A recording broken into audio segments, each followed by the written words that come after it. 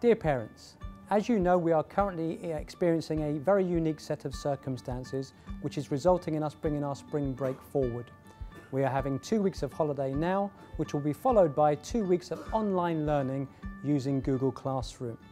Our teachers have been hard at work setting up unique learning experiences for our students through the Google Classroom to ensure that our students are not missing out on any of their important learning in the coming days and weeks ahead. We at WSR take education very seriously, and we want to ensure that the student experience enables them to make the progress that they would have made had they been in school. We have a variety of learning platforms the students have access to, including areas such as SAM Learning, GCSE Pod, Read Theory, Seneca Learning, to name but a few.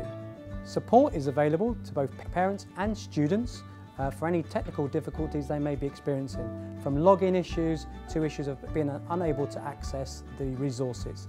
If that's the case, please contact the following people who will respond to you and enable you to access the learning resources. It's very important that students engage thoroughly with this program. Student outcomes will be monitored. We will be expecting students to access the classrooms and talk to their teachers during their normal timetabled lessons. All teachers are being made available in those times to ensure that students can make progress and are not stuck with any of the areas of learning.